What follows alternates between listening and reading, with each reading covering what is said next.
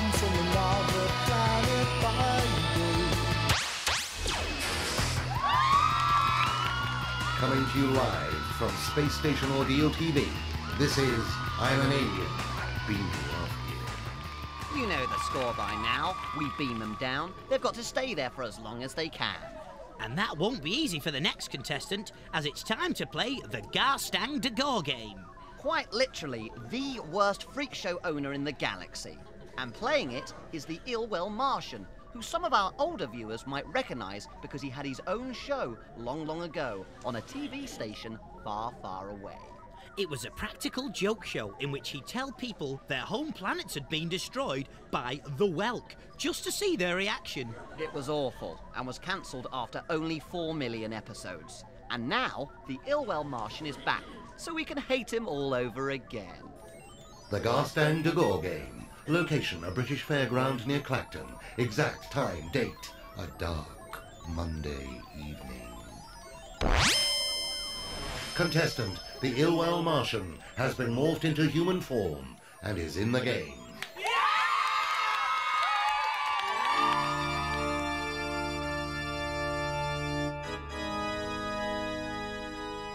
Roll up, roll up. Enter if you dare.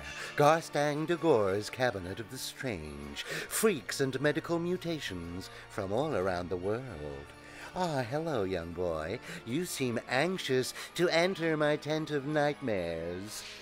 No, actually. I'm looking for the loo. There isn't one at this fair anymore. Some hard lads nicked it. The owner was furious. I'll bet. Yeah, he was in it at the time. Can I go behind your tent? It's not solid, just a whittle. Certainly not.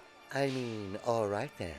But you must pass through my Cabinet of the Strange, and to do so, you must first cross my withered palm with silver. Eh? 10 bob, 50 pence. Cough up, wee boy. All right.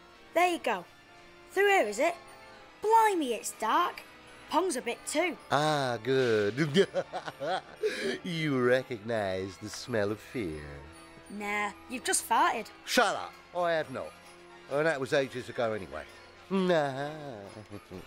I see you have noticed the pride of my collection of astounding curiosities. What the heck is it? It looks like a dead seagull sellotaped to a Barbie doll. If only it was so easily explained, boy. This is an angel.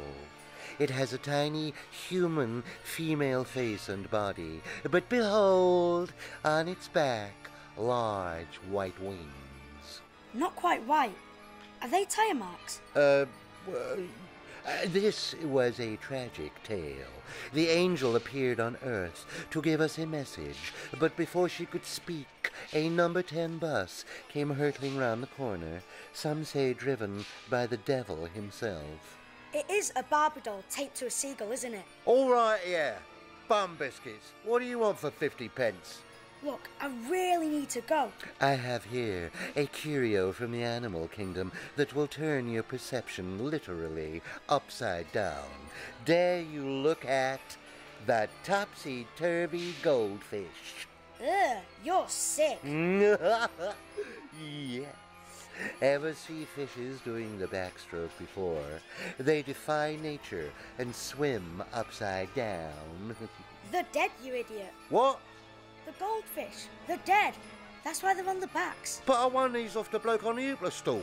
Cost me 20 quid. I'm not a very good shot, apparently. He swore they was the real thing. Real thing? My armpit. They're not even goldfish. The pilchard's sprayed orange. Tell you what, I'll give you 20 pence for the ball. Yeah, all right. What do you want it for? I do need a number 2 after all. See ya. Why do I even bother?